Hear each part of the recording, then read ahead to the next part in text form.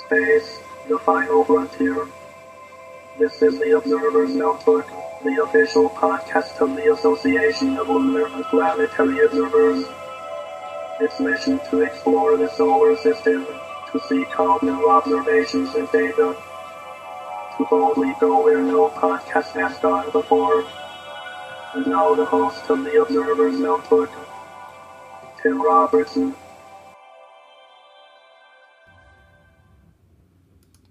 Hello and welcome to episode 171 of the Observer's Notebook, the official podcast of the Association of Lunar and Planetary Observers. My name is Tim Robertson. I'm the host of the podcast and also the coordinator of the training program within the ALPO. Thank you for downloading and listening. And if you like this podcast, please give it a thumbs up and a like. I really appreciate it. The Association of Lunar and Planetary Observers collects and analyzes observations of various solar system bodies and associated phenomenon, and publishes detailed reports concerning these bodies on its quarterly publication, the Journal of the Association of Lunar and Planetary Observers. This podcast depends upon donations from you, our listeners, to keep it going. If you enjoy what you hear in the podcast, you can donate to it via Patreon. You can start by giving as little as $1 a month. If you feel even more generous, for $5, you receive early access to the podcast before it goes public. For a monthly donation of $10, you receive a copy of the Novice Observer's Handbook. And for $35 a month, you receive producer credits on the podcast. You can find out more at www.patreon.com/observersnotebook. And if you'd like to join the ALPO, membership begins at $22 a year. For more information, find us on the internet at www.alpo-astronomy.org. And we are also on the Facebook. Just search for ALPO Astronomy. And this podcast also has a Facebook page as well. Just search for Observer's Notebook. And if you enjoy what you hear on the podcast, please subscribe. That way you'll never miss another episode. And now episode 171. And we're starting a new little series to talk about locations where you can observe the 2024 Total Solar Eclipse. This time, Rochester, New York. Enjoy.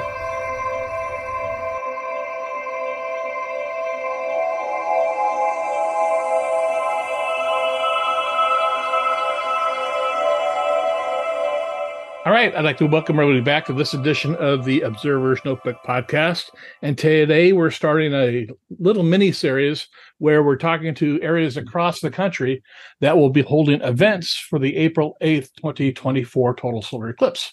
And we're going to kick that off today with Rochester, New York, and we're going to be speaking to Dan Schneiderman. Welcome to the podcast, Dan. Thanks for having me. Now, what's your experience in astronomy or with eclipses or anything like that? So I don't have any formal background, but I've always been an amateur astronomer. Growing up on the edge of rural farmland, I did a lot of stargazing as a kid. I grew up going to the RMSC Strassenberg Planetarium, which is where my office now is, and I still can't believe that. I remember inhaling everything space I could as a kid. Mm-hmm. And I don't know that's an extremely common story, but it was just so much fun. And I've always just followed, as a kid, I followed a lot of the shuttle launches. I've never seen a shuttle launch in person. That's, to see a launch, period, is on my to-do list, but just kind of grew up with that. I did not get to experience totality during 2017. Okay. This will be my first total, but I have experienced a number of lunar eclipses. Okay. And 2 partials. Okay. Yeah, you'll never forget your first total solar eclipse, I'll tell you that. So the organization you work for, it's what's it called? The Rochester Museum and Science Center. Okay. And that's the one that's putting on this whole event? One of the big events out of Rochester. Okay. So let's talk about Rochester, New York. What's the approximate population of the city? So the city itself is about 250, 300,000, but the metro population is about 1.1 million. Okay. And you guys are right smack in the center line. Right in the center. Well, I will say the city is like ever so slightly off. This is getting a little nitpicky. Okay. If you were to go maybe 20, 25 minutes to the west of us in Brockport, you'll be dead center. But we work with a lot of the folks out in Brockport, specifically SUNY Brockport, who we have been a very, very strong partnership with. Okay. So have you guys looked ahead to the weather predictions for next April? Oh, yes. That is probably my number one question I've received on. I'm not quite at a daily basis yet, but I would say at least every other day, or when I do outreach events out promoting the eclipse, I'll receive it no less than 50 times in a day. Mm. We know that when a lot of people think of Rochester in April, a lot of people think, possibility of snow, heavy clouds. And yeah, I would say on average, it is a fairly cloudy place, but the percentages are in our favor. And when you look at the averages, you don't see the microclimates that we have along Lake Ontario. So if you're right on the lake, your chances do improve quite a bit. One of my favorite examples, weather-wise locally, is if you're to look at some of the snowstorms that go through the region that, will dump 5-6 feet of snow in Buffalo, we'll get only a couple inches, if that. Okay. And it does come down to, zooming in quite a bit more.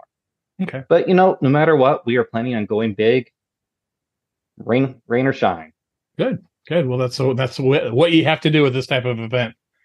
Now, what are you expecting the attendance to be for the events you have? So for the overall region, we're expecting anywhere between 300 and 500,000 additional visitors. And then at the RMSC for our multi-day festival, we're aiming between 8 to 10,000 people per day. And both of those numbers are based off of what happened in 2017. If you were to talk to any museum back in 2017, they would say plan for a certain amount and then just continue adding on people. Yeah, I did the same type of series back in 2017, and every single location grossly underestimated the traffic that they would have in their area. So it's one thing you really need to consider. That is thankfully why we've been talking about traffic since 2018.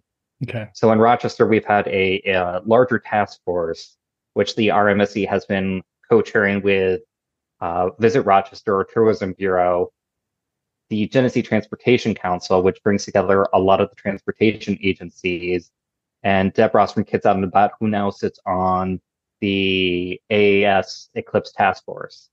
So all of us together have been kind of like working on this for years. And the transportation sector, even before talking to the RMSC and learning about the eclipse, attended a transportation conference. And one of the sessions was about the eclipse.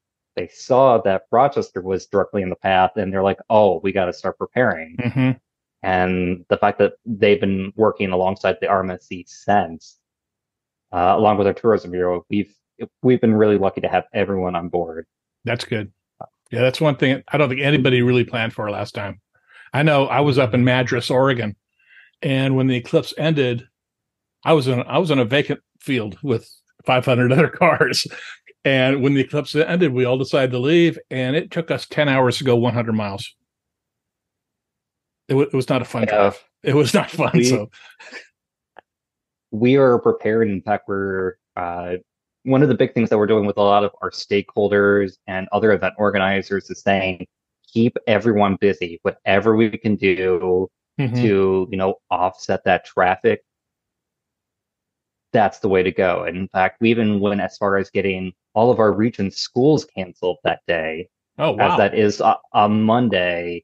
And totality hits us at 3:20 p.m., which is a big time for schools to let out. And so, we were like, A, we don't want any kids stuck on a bus missing out on the eclipse. Right. B, we don't want them stuck in traffic right after the eclipse, because we know how bad that traffic situation is, and you don't want kids stuck on buses for hours. So we were like, let's talk about the safety, let's work with all the schools. We tried pushing for the entire state. That didn't quite work out, but we Mhm. were able to get almost every school district canceled for the 9 counties. That's And that's really thinking ahead right there. That's really good. we have come up, as we've been talking, we have run into like so many different routes that we had never thought about of like how to defer traffic. No. Uh, we're trying to get in touch with the funeral industry because we don't want any funeral processions taking place that day. Hmm. We're talking about a lot of pre-deployment of tow trucks. No matter, even if it is sunny out, it's still going to be muddy. So we're worried about, trucks, cars and trucks pulling up onto the side of the road and not being able to get back out. We're worried about all the ambulances, creating safety routes. It's a lot of the transportation is behind a lot of what we've been doing of trying to decentralize as many events as possible. That's smart. Very smart. Now, what about lodging? And do you have camping available in the area too for people that are coming in? Yeah, we've had different campsites pop up. The tricky part for camping is, well, The and I weather. know that this is going to be not the weather. Most people, well, part of the weather. Most people don't open their campsites until May in the Mm. region, and that's partially because they don't turn their water on till later Oh, on. You have to worry about pipes freezing. right. We do know that some campsites will be available. That's Okay. being worked out, thankfully. Okay. But not everyone. And I believe most, if not all, the state parks are passing on camping there. But that's not to say I know some people are opening up their field. Some people are opening up other campsites. The Finger Lakes region has a ton of camping. So we're still expecting for that. Okay. Good. For general lodging and hotels, I mean, I've been getting hotel requests for 2 years. Mm-hmm. And I've had to tell people, A, most hotels don't open up until a year out. That's just kind of the standard. But we've been working with hotels heavily thanks to our Mm-hmm. tourism bureau of saying, hey, you're going to want packages. You're going to want to, maybe think about having different minimum stays so that people stay a certain amount of time. I've been talking to hotels as far as an hour and a half, 2 hours away, even outside of the path, Mm-hmm. just saying there's only a certain amount of hotels. And if you look at where Rochester is, well, Buffalo is to the west of us, Syracuse is to the east of us. Syracuse gets about a minute and a half. Buffalo gets a few seconds more than us, so they get around 3 minutes and like 40, like in the mid to upper 40 seconds. There's only a certain amount of hotels Right. in the region. So we know people will be traveling most likely from the southern tier and going north, Yeah. which honestly works out really well if, the weather changes in one area or another. I'm seeing reports from a lot of different areas of I won't call it gouging, but gouging the prices of hotel rooms and things like that. I've seen it with campsites too. That's just all over the country that they're really jacking up the prices. I have unfortunately seen that too. Yeah. That's Um, that's tough. it is tough, and I mean, admittedly, I've been pushing for people to house their friends and family, Yeah. even to reduce. I've seen a lot of people already, start setting up the Airbnbs, Mm. thinking about other possible methods to house people. Well, I know locally we just had a major tourism event. We had the PGA here in Rochester, literally last week, Hmm. and the housing situation was figured out. People coming in from a distance, busing, the whole thing. Okay. But that's why I'm telling people it may be worth driving an hour and a half, 2 hours out as well. Now, on your website, do you have a list of lodging areas? Not yet. We've been gathering up the packages Okay. and we've been pointing people to our tourism friends who work with all the hotels on a much more regular basis. So they can get all that information out. And thankfully, our hotels have been attending our task force meetings and partnering up. Okay. Now it looks like your major event of one of your major events is Rock the Eclipse 2024. Yep, that will be the multi-day festival that we're having at the RMSC. So talk about that. What kind of events within this festival will you have? So this is heavily inspired by the Nashville Eclipse Festival and the festival held in Nashville and inspired by the Adler Planetarium. So we're going to have a main stage working on bringing in speakers, both science communicators, historians. We're working with artists locally, musicians locally. I am putting in my request for our big name science communicators and former astronauts. You know, that all comes down to fundraising. Right. Of course, we'll have telescopes. We have a Science on a Sphere at the RMSC, so that's one of those spheres that is projected onto. It's almost like an inverse planetarium. They're really fun to look at. You can do some fun mapping of Earth on it. I know back in 2017, NOAA produced eclipse shows for these Science on a Spheres, and we're working with them to update for 2023 and 2024. We also have our planetarium, which is the Schneiderman Planetarium. I want to say it's the third largest in New York State. It's about 65 feet in diameter, 45 feet tall. We'll be having eclipse shows running almost every 20 minutes. Oh. We are planning on doing like maybe a VIP event on Friday night, a Yuri's night on Saturday night, telescopes, moon bounces, tons of hands-on activities happening in the local colleges for a lot of their clubs and groups. We're trying to think of everything. Oh, we have singing Tesla coils at the museum, so we're looking into what a eclipse Tesla coil show would be. We're thinking about adding in some comedy, maybe there's music being written for the eclipse locally, so we're working with those groups. Not to be played on the day of. Well, not to be played during totality, but throughout the day and throughout the weekend. Okay. So have you booked any acts or anything like that you could talk about right now? Unfortunately, still in the process. Okay. We have a lot of speakers from our local colleges.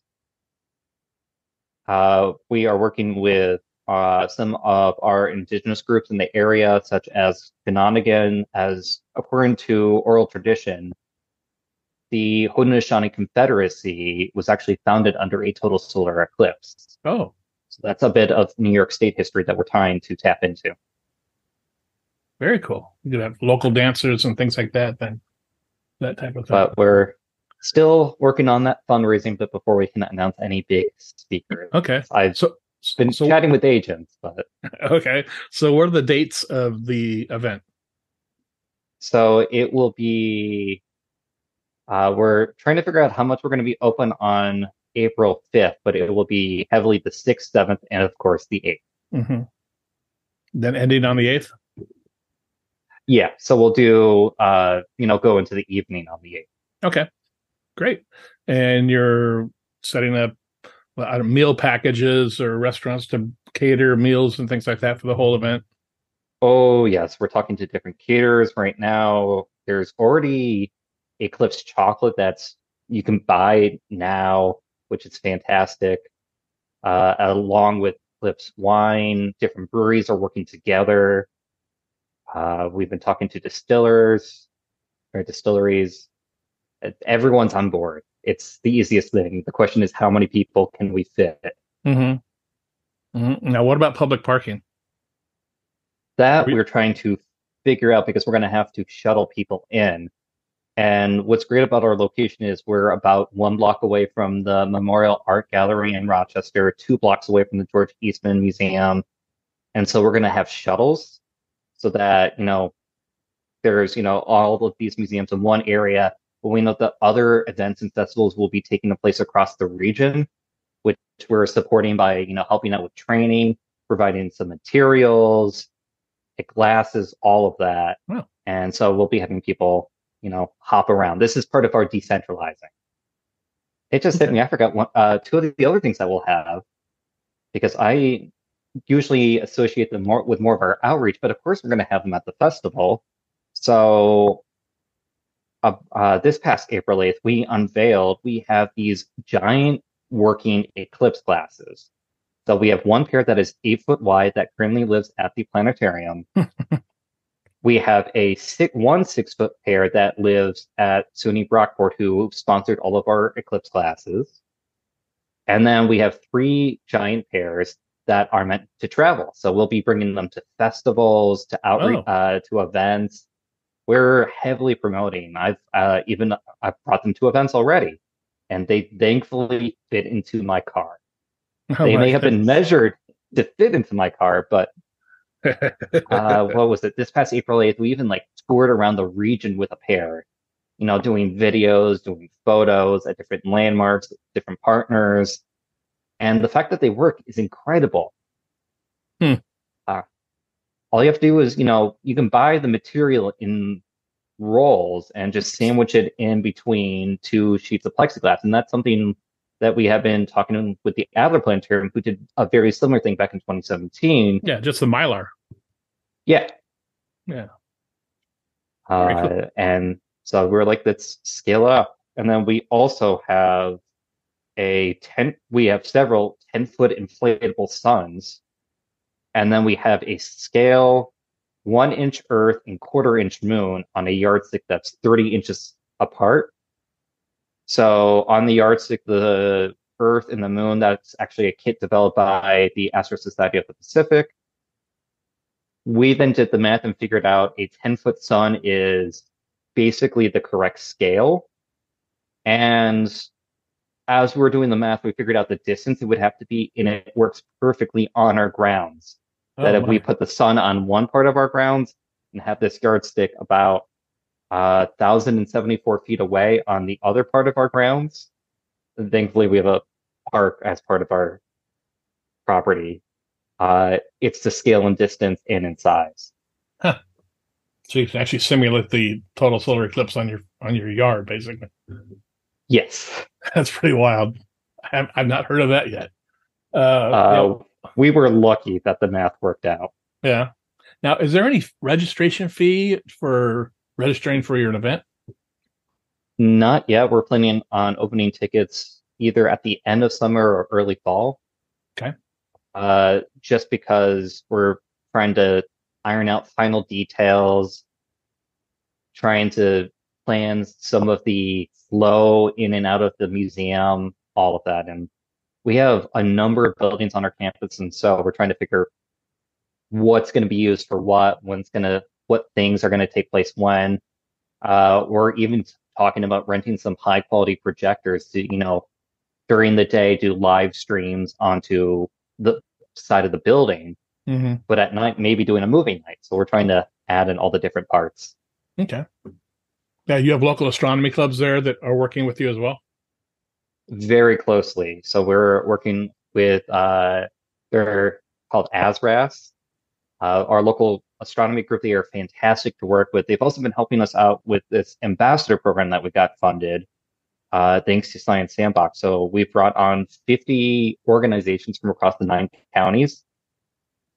We've provided them with a half-day training, and thanks to the funding, we are giving them a telescope, solar filter, a sun, moon, earth model, 2 colanders for pinhole viewing. Oh my! 1,000 glasses to give out for free into the community, stickers, hoodies, patches, and $1,000 to their organization as well. Wow, fantastic! Yeah, astronomy clubs, they really work well with this type of event. They're more than eager to help usually. Oh, I see them on a almost daily basis. A number of them are presenters at the planetarium as well. So, oh, okay, yeah, very good. A lot of hallway chat. They run the telescopes out of our observatory on top of the planetarium. They have been helping out at a lot of the trainings. We're doing a lot of the outreach together, a lot of solar observing during the lead up, and a lot of night observing as well. Okay. So it's been a lot of fun working with them. We even partnered up back in 2021 for the partial, which was at 5:30 in the morning, which setting up an event at 4 in the morning is a lot of fun. But we partnered up together, and we had several hundred people at one location. We had another couple hundred at another, and I think we had maybe 12 to 1,500 people between the locations at 5 in the morning, 5:30 in the Oh my morning. goodness. That's great. People were excited. And I mean, we ran out Yeah. of glasses at both those locations, which we are not making that mistake again, Yeah. Yeah. as we were ordering like between 400 and 500,000 Eclipse glasses for the region. Oh my goodness. Good. The school's going to get them as well. Yes. So we're partnering with a lot of schools, either providing them outright or providing them in bulk for very cheap. Surprisingly, some of the schools had already bought the glasses before we could even reach them. Which is because in 2017 they were hard to get at the end. Yes. They were very almost near them, and again, you were paying premium price for them. So, and we've kind of set the ceiling on price for the region for them as well, which makes us really happy. Good. Of only $2.50. That's a bargain. That's a bargain. I might order mine from you. Hey, I'll put it in the mail for you. That's great. So, other than the Rock the Eclipse event, do you have any other events going on? Some of the events that we have in the region, in addition to the festival, there's other festivals taking place down the street from us. There's community centers, there's parks, there's libraries. We've been working on making sure that everyone is activated, and the nearest Eclipse event should hopefully only be down the street or in your neighborhood or only 5 minutes away. Leading up to the Eclipse, we're doing concerts. We have an Eclipse concert at the planetarium coming up. We have a Eclipse Day at the Rochester Red Wings, which is a minor league baseball team. So we'll be doing something big there. We're going to as many places as possible. We're trying to do as many events as possible. We've already held Yuri's Night in celebration of the eclipse leading up to it. We did a 1 year out event, a big press event. Anything that we can do to get that word out, we're trying to get that word out. Okay. And you're coordinating, obviously, with the museum and the local club. What about other organizations you want to give a shout out to that are working with you? So in addition to, the folks that I've mentioned before, the Genesee Transportation Council, Visit Rochester, and Kids Out and About, we've been heavily working with our YMCAs, the libraries, the park systems. All the parks and rec departments have been a lot of fun to work with. A couple months ago, we had the New York State Park system come and visit the museum. They were already in town for a conference, and we did a 2-hour training with them. That included, talking about the eclipse and then getting them hands-on with telescopes doing solar viewing. They were a ton of fun to work with. They were very similar to museum educators. They had that same energy. Good. Let's see, working with all the breweries, personally, that's been a lot of fun. I bet. Same with the chocolate people, the libraries. I personally love our library system and have worked with them for years. We actually, in 2019, partnered up, just as an individual, I partnered up with them to develop hands-on activities celebrating the 50th anniversary of the moon landing.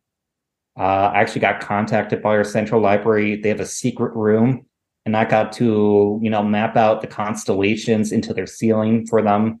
Oh my! Which they, added fiber optic lights to pull off. They've also been able to track down the history of eclipses. The last time that we had one here in Rochester, which was 1925, and they gathered about a dozen articles for me. Oh, that's great. My favorite story is what is now the Pont de Rennes Bridge in Rochester in 1925 had several thousand people on it, and it started to crack. And there are photos of this crack. That they were observing the eclipse from there? From that bridge. And, early January 1925, I guess the conditions were just right that, things started to not look so good for a little bit. Oh my goodness. Well, But to have all those don't hold an particles, event there. yes. Funny enough, it'll be under construction. Well, that's good. That's good. Wow, it sounds like you guys have a lot planned. You got your hands full. Yeah, and new things keep popping up. As of 2 weeks ago, we talked to Mount Hope Cemetery, which is one of the largest cemeteries in the region and has Susan B. Anthony and Frederick Douglass in it. They actually started talking to us about doing astronomy walks through the planet, through the cemetery, and even be a solar viewing location for the eclipse. The more areas you get, the better. I wasn't expecting to, start talking to cemeteries, but here we are. Yeah. Wow. That's awesome. Everybody wants to be involved. It's great. So you have any other additional information you'd like to share with our audience?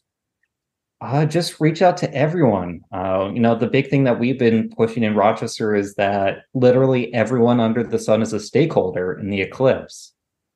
And I have actually said that exact phrase way too many times, but it's... Yeah, I see that term on your website, stakeholder. I'm almost at the point of getting that tattooed on myself.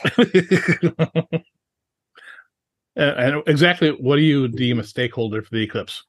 Anyone who wants to host, anyone who wants to support eclipse efforts, anyone who's helping get people to look up in the sky. And, we've been working hard to make sure that everyone's included and that no one misses out. We've been working on getting all of our materials translated into Spanish. Rochester has one of the largest deaf populations, and so we're working with interpreters. Oh, fantastic.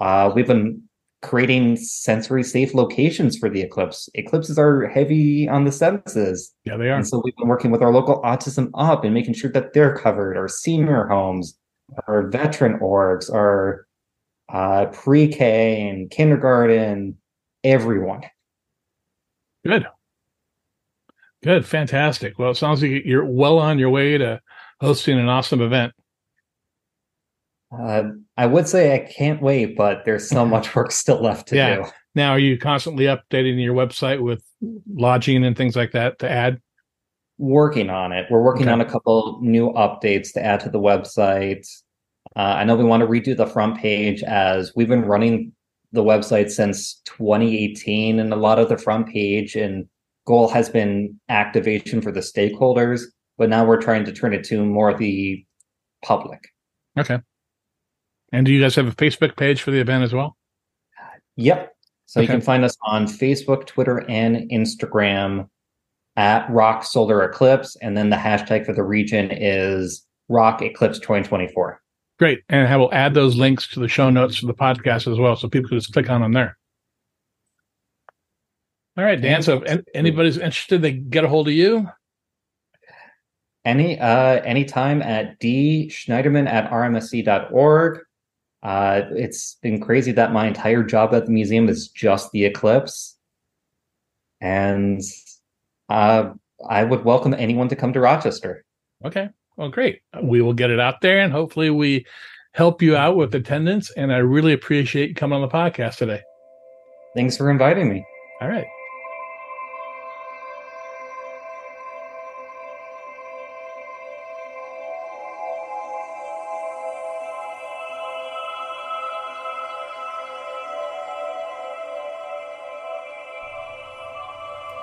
Well, that'll do it for this episode of the Observer's Notebook podcast. I again want to thank Daniel for coming on the podcast and giving us an update of what's going on in Rochester, New York for the 2024 Total Solar Eclipse. And if you're going to be attending there, please leave a note in the show notes, or please let us know where you're going to be going to observe the eclipse. We upload a new episode of the Observer's Notebook on the 1st and 15th of every month. You can subscribe to us on iTunes. If you do, please rate and review us. I really appreciate it. And you can also listen to us on ALPO Radio, iHeartRadio, Soundcloud, Spreaker, Google Play, Stitcher, Amazon Echo, Spotify, and we're also on the YouTube channel. And if you listen to us on the YouTube channel, please give us a thumbs up and a like and subscribe. I really appreciate it. You can help support the podcast by donating to it via Patreon. You can give as little as $35, up to $35 a month, where you receive 1 year's membership to the ALPO and producer credits on the podcast. And with that, I'd like to thank the producers of this podcast, Steve Siedentop and Michael Moyer, for their continued generous support. The link for Patreon, as well as the link for the ALPO, is in the show notes. And if you'd like to get a hold of me, my email address is commentman@commentman.net or on Twitter at @observersnbpod. Until next time, I hope you always have clear and steady skies. Thanks for listening.